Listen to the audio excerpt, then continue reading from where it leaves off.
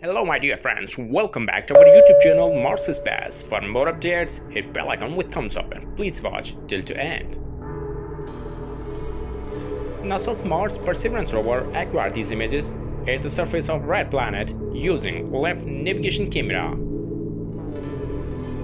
Perseverance spotted gray, thinly layered rocks called mudstones, which could have formed from sediments deposited by a slow river or lake. It also found sandstones with coarse grains, which might have formed in a fast-flowing river.